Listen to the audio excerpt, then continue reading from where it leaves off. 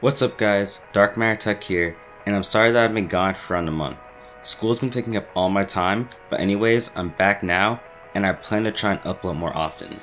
School does take priority, but I would like to still make time to work on the channel. With that being said, let's move on and get into today's video, which is a budget gaming PC for $650. Now, I realized that my last video was impractical, and this time, I wanted to do something more practical and rather affordable. Also, gaming season is right around the corner, at least for me, with a bunch of new releases. It was either now or never to make this. Anyways, to start things off, I'm going to jump into the motherboard, which is the Gigabyte GA-H110M-A Micro ATX LGA 1151 motherboard. This motherboard comes in at a price range from about $50 to $60 depending on where you look, but this motherboard has all the essentials you need to get started with your gaming PC. It comes with USB 3.0 ports, 4 SATA 3 ports, a decent BIOS, and 2 slots for running memory at DDR4 2133MHz. The only caveat that really irritates me is that it only has one fan header, so a fan cable splitter may come in handy, and these are very cheap on sites such as Amazon. Nevertheless, this is still a good motherboard that doesn't break the bank, which is essential in a budget build. Up next is the CPU, which is the Intel Core i5-6400. I originally wanted to use the i5-6500, but the price difference between the two, while small, will be put towards somewhere else in the build. Also, the difference in performance will be very minimal. The 6400 comes in at around $180, but can depend on the seller. It is a Skylake chip, which is one of Intel's most recent consumer set of processors. It has 4 cores, 4 threads, a clock speed of 2.7 GHz, and a turbo clock speed of 3.3 GHz. Quad-core processors are still the norm for PC gaming, and benchmarks tell the rest. This processor can handle some light to medium video editing and professional use as long as you don't overdo it. Don't let the lower clock speed fool you though, as this processor is still no joke and has some serious power when paired with the right graphics card. Speaking of which, the graphics card in this build is the new NVIDIA GTX 1060 3GB edition. This card is a beast at around $200 and is the current competitor to AMD's RX 480, and these cards trade blows. The RX 480 typically beats the GTX 1060 in DirectX 12 titles, while it is the opposite where GTX 1060 beats the RX 480 in DirectX 11 titles. In ports, the 1060 consists of 1 DVI dual link, 3 DisplayPort 1.4, and 1 HDMI 2.0. 1080p is the sweet spot of this card, although some 1440p games can be handled. But overall, you should be very pleased with the performance, and in this case you'll be hitting high FPS in a lot of titles.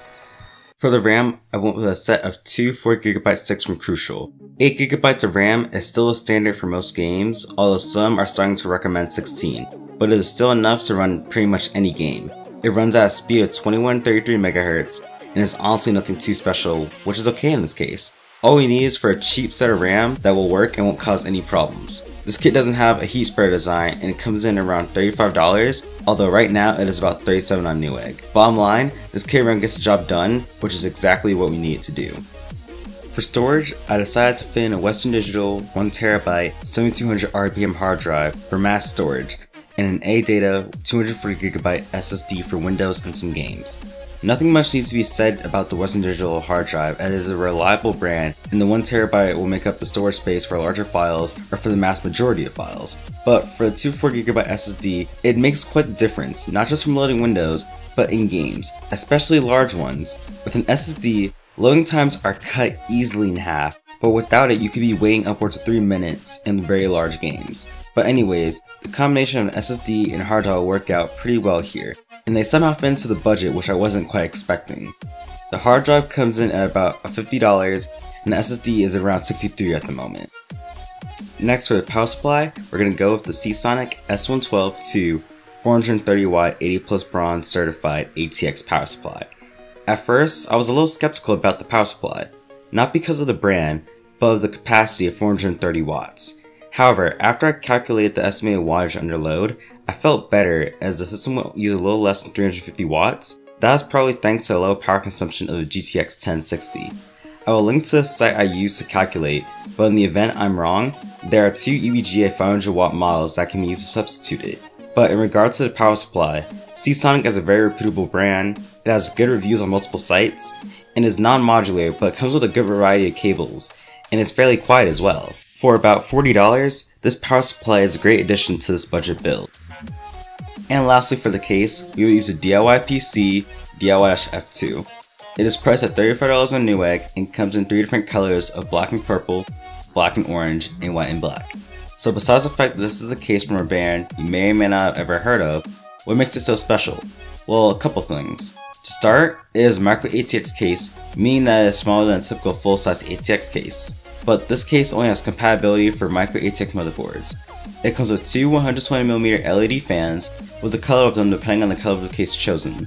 A low water cooling support for room up to 240mm cooler. It is made from steel, so it should have sturdy build quality.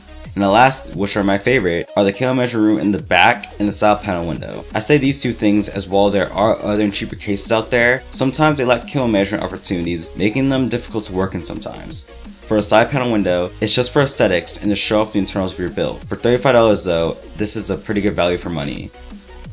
So that is it. I hope you guys like it and leave some feedback to help me improve. There will be a PC part picker link in the description alongside the power supply calculator that I used for the build.